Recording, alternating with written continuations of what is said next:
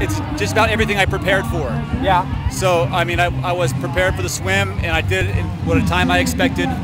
And I guess I was super prepared for the bike because I did the bike really fast. I did it in 6 hours. I averaged 18 miles an hour, so it's much faster than I thought. Yeah. And the run I knew I'd be a little rough on, but I finished in 13:07, and I was thinking 13:30 at best. Yeah. And so it's the experience that I've been training for, and I'm very happy. And I did it. The whole idea of you are an Ironman. Yeah. How was the water? Water, out there? Yeah. No problem. It was really rough.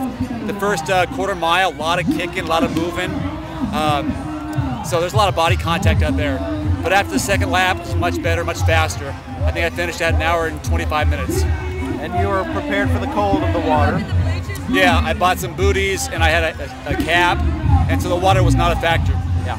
Yeah. And what was it like crossing the finish line? Emotional, Yeah. and I made sure I walked over it just to savor that feeling. This is it. Was there ever a moment during the race you thought, I'm not going to make it? No. I put that in the back of my. I threw that away a long time ago. There was no chance I wasn't going to make it. Good. So it was just a matter of when I was going to make it. And are you going to do another one? I don't know. Not that it's too hard. I just I did it. I think I'll hold off.